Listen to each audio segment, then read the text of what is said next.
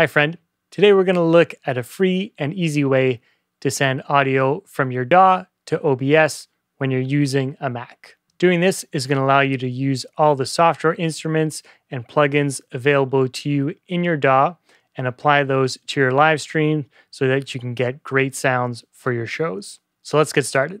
So the first thing we need to do is download a virtual audio driver. I'm going to be using an audio driver called Soundflower today. Now at the moment, as you can see here, Soundflower doesn't support M1 chip-based Macs. So if you have a newer Mac, then I'd suggest you use an audio driver called Black Hole, which works the same. It's just created by a different software developer. And both of these are free to use. So I'm going to go down here and download the DMG file.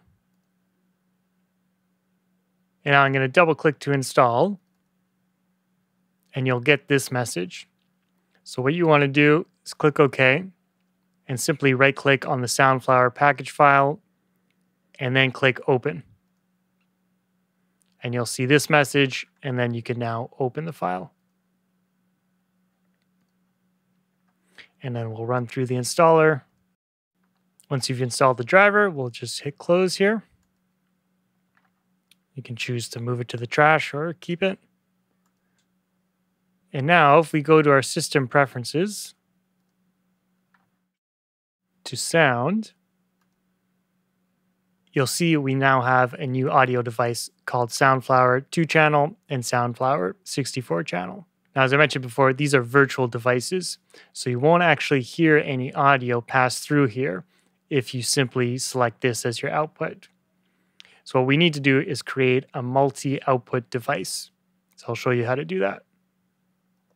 So to do this, we're going to go to our audio MIDI setup, which you can find under Applications and Utilities, or you can simply go to the Finder and type in Audio MIDI Setup, and that'll come up. So now you'll see I have my audio interface here.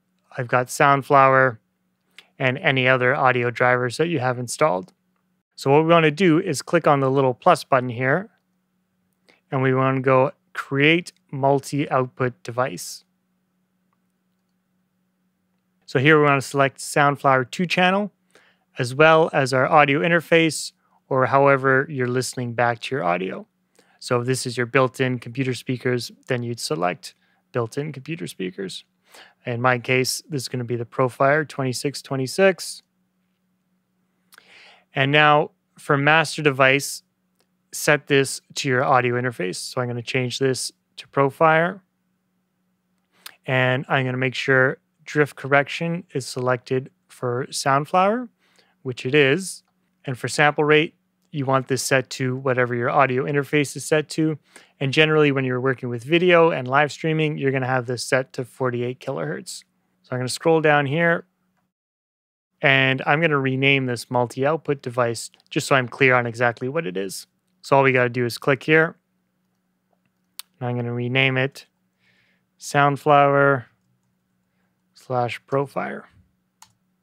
So what's happening now is whenever we select this Soundflower Profire multi-output device as our output device, is we're going to be sending audio out of our audio interface, the Profire, and simultaneously we're also going to be sending audio out of the Soundflower 2-channel audio driver, which is what we're going to use to receive our audio in Zoom or OBS or any other software where we want to have incoming audio from our DAW. So now that we've created that, I can close this. And let's head over to our DAW. Now I'm going to be demonstrating in Logic Pro X today, but you can do this on any DAW that's installed on your Mac. So I'm going to go up to Logic Pro here, and then Preferences, and then Audio.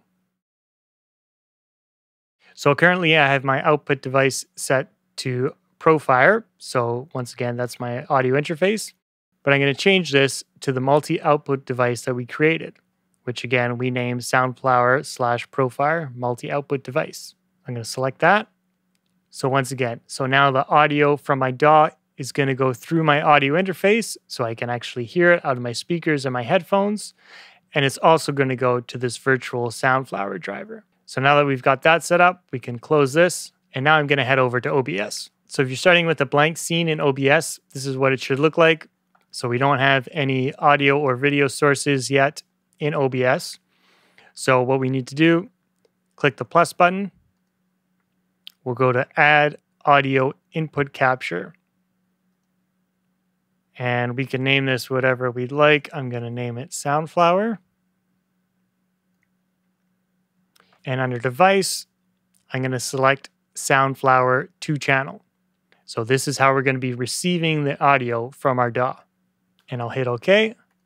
And now we're all set up to receive audio from our DAW. So now I've split my screen so you can see I've got my DAW on my left and OBS on the right. And I just have a software instrument loaded in, which is just a basic piano. And if I play that,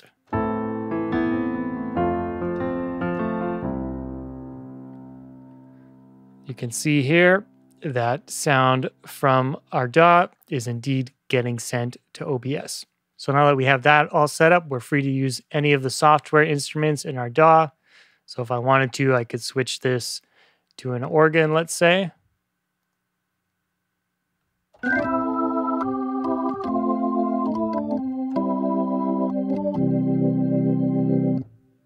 Or I could load in a bunch of audio tracks.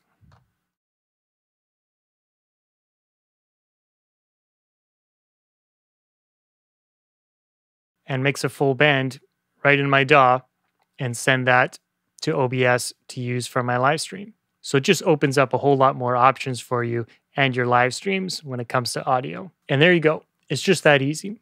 If you want to learn more live streaming tips and tricks, please download my free Live Streaming Like a Pro Quick Start Guide by following the link in the description below. If you have any questions or need help with your live streaming setup, please leave those in the comments and I'll be happy to answer them. I hope you enjoyed the video and we'll see you in the next one.